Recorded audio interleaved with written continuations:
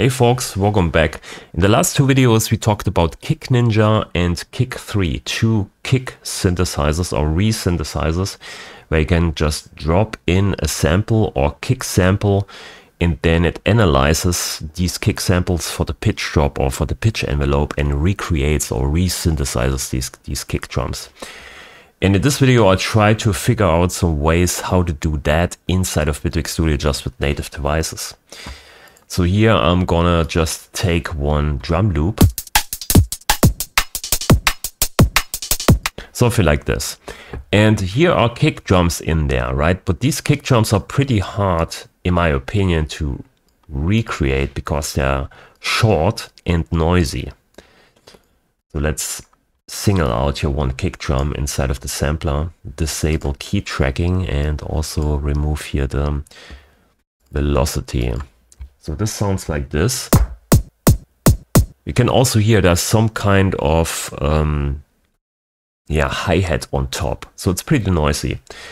So the first thing we can do in Bitwig to clean the signal or to separate the top and the low end is, of course, we can just use a filter or an FX2 here, an FX3, for instance. Let's use FX2 first. Just solo here the low end.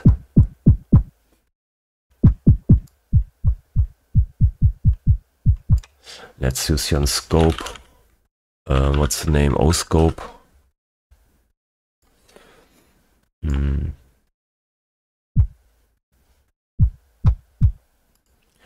Yeah. So this is how it looks like here. But obviously we use here some bandpass filters to separate the signal. So we can also try and use, instead of the FX2, we can use an harmonic split device, which is spectral based or FFT based. And it tries to split the signals into multiple sine bins. So here we can say we want to track a signal here on the low end. Let me see how this looks like. And then we pull this down here, and now we have the fundamental in this box here. We can disable the harmonics and also the noise on top. We are left with the pure sine signal in the low end.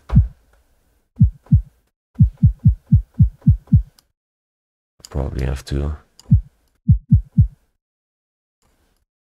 No! I'm completely lost. Oh yeah, there it is. Yeah, you can see here it's basically just a sine wave, but with a lot of free ringing, right? That's because of the FFT process or the separation, and you can't prevent that. Maybe with the bigger window size, but you can't change this here in Bitwig. But with this, we can more or less easily track the pitch. So we can just use this harmonic split device here. And let's say we go into an FX grid. Right, so we single out here just the low end, then we go into an FX grid. And in here we can just take this and analyze it for the pitch drop. Let's use an oscilloscope too. Let's see how this sounds.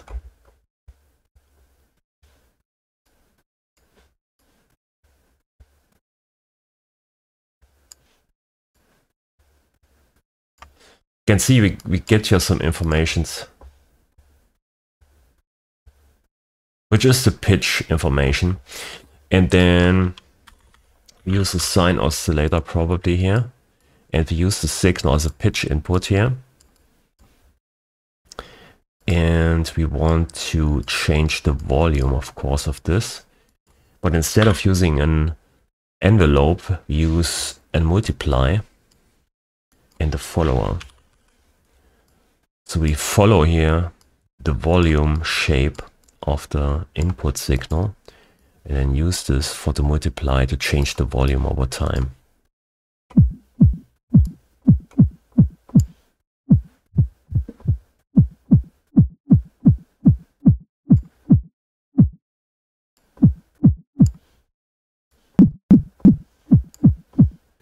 Yeah, let's put this in here, maybe, so we can...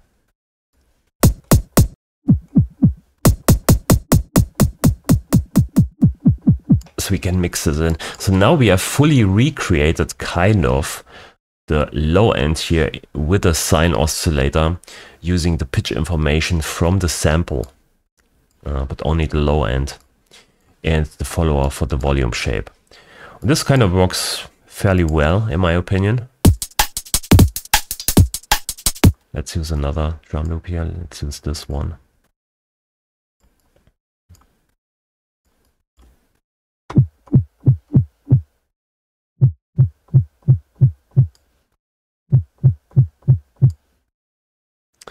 And in O-scope it looks like this. Right, it's just, yeah, a sine with the pitch envelope on it. So this is how you can recreate it. And again here, a problem or a big problem that I always have with the grid or Bitwig Studio in general, if you analyze a signal like we did here with the zero crossings, there's no way of persisting this data in any shape or form. You can't save it into a recorder, or you can't save it into the sampler, you can't save it in the array. Every time you reload the project, this pitch drop then is gone, right? Because you maybe want to just save this here or record this into a kind of module, like here, the segments, right? So you want to replicate what you see in here, you want to replicate in here, but there's no way of doing this. I did feature requests for this like years ago, but I don't know, it's probably not that important for most people. But I wish we had some kind of way of persisting data that is created inside of the grid, that you can persist with the patch or with the project. It would be really nice. Okay, so this is one way of doing this. We can then here, like I said, mix in here the top end or the noise part, which is the whole kick drum. Or we can put this kick generator here in the fundamental. No, that's completely wrong. Put this here in the fundamental box, right? And then we can bring back the harmonics or the noise.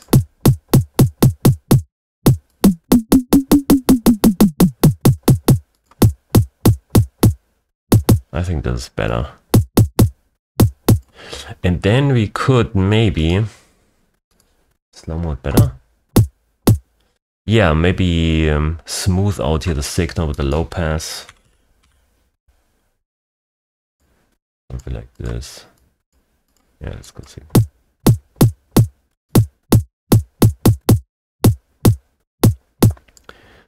So you don't have not too much parameter jumps in here. But you can hear it works fairly well. Oh, is there a pitch in there? Oh yeah, there's a pitch drop in here. Let's use a different sample here. Let's do something like this.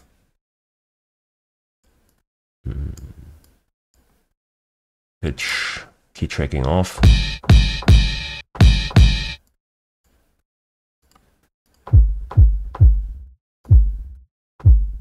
So the low end is completely replicated or re-synthesized here with this FX grid just by using the zero crossings module. And it would be so great if you could just persist this in some kind of module. Something like here scroll, where you can only draw stuff in, right? Would be nice if you could just record this into a scroll and then save it with the preset. Would be so nice, but it's not possible.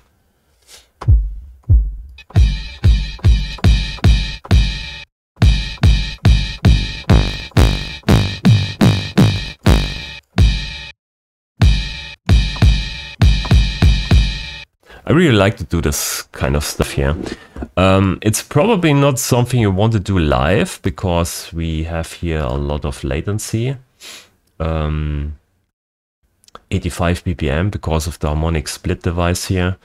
You can also try and use here the transient split device and put this device here on the tones. Right, this should kind of work too. Not really.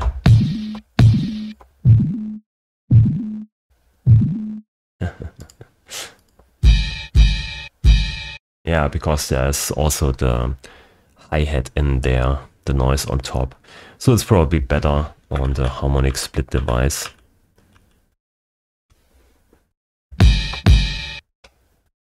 So yeah, so this is how I would do it inside of the grid here with some FFT splitting.